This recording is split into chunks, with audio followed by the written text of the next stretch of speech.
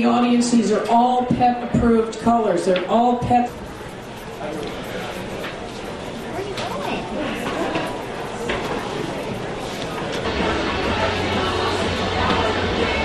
What I do is I cut her down, and then I draw on the pattern with a marker, and then the dye is, this is all Avatar and Manic Panic, which are very safe human products. And then when it grows out a little bit, we carve around the edges, and then for finishing touches, we added some rhinestones and earrings to her here at the show with a little bit of non-toxic glue. Leave your props until...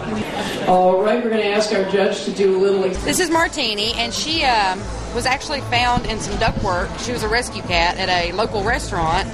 And she was about 3 weeks old and getting bottle fed, and I went to the vet clinic and picked her out, and I dyed her hot pink. She's about 3 weeks old and took tabs on her, so for like 20 minutes. Okay. And once you get up here, she's like trying to rub on you. So it was the detail, the absolute detail, the color. I don't think I've ever seen anything so beautiful on a cat as that detail was on that. No flash photography, please. It can be very disturbing to the dogs, and we don't want Scooby has some googly eyes. And this is, of course, Scooby-Doo, and then in the background, he has a goblin.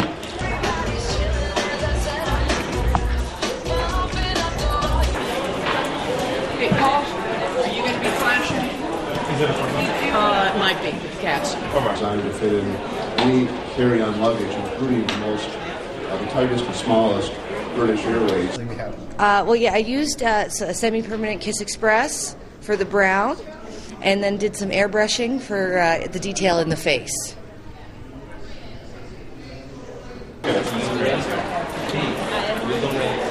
Now, some people may look at this and say, oh, poor kitty. But the cats and dogs are colorblind, thank goodness. We should all be colorblind. And they don't care. Their perception of what they look like is pretty much reserved to their front feet.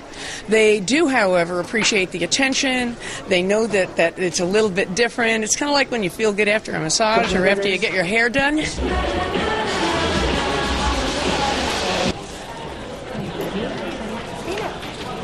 And, of course, back to Linda Essick with... I'm going to fill in the blanks for us, no problem.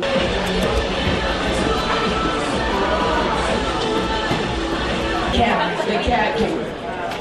Old habits die hard, that's fine. Sharing your kitty with us. We're going to move on down here.